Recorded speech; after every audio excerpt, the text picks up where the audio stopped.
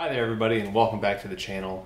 Today I'm going to be showing you guys how to take a data log on your Holley Sniper EFI here, and it's going to be incredibly easy, so this is probably going to be a quick video, so let's go get started. So taking a data log is incredibly easy on these Holley Sniper EFIs, like I said. Basically all you have to do is go to the home screen, go to logging, go ahead and hit start log, and there you go, your data logging. Easy as that. Now all you have to do is go ahead and drive this thing around for a bit, let it get up to temp, do some pulls on it, part throttle, full throttle, let it idle for a second. Basically anywhere you want to see what the car is doing, go ahead and do that. So I'm going to go ahead and drive this around so I can take a data log, and when we get back I'm going to show you guys what to do from there. Okay, data log started. I'm going to go ahead and start this thing up, and we can start logging some data.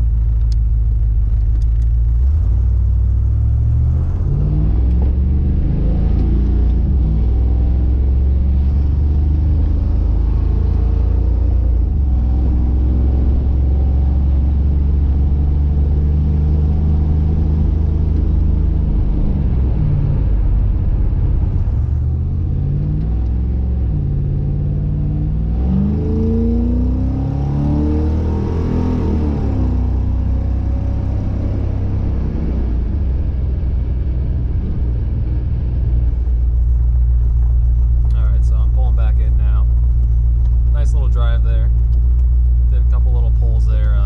It'll be good data to look at. Now one tip I like to tell is make sure you turn off your data log before you shut off your car, just to be safe. So go ahead and get in there and go back to logging, go ahead and go to stop log. Boom, there we go. Now we know we're done with it. That's it.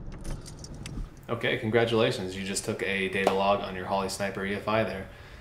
So I know you're probably wondering what the heck to do with that SD card now, but in my next video or two I'm going to be showing you guys how to download the Holley Sniper EFI software from their website and how to install it, and what your data log might look like. I'm going to be showing you guys mine, but I appreciate you guys watching. Stay tuned for the next video or two, subscribe if you want to, and I'll see you in the next one.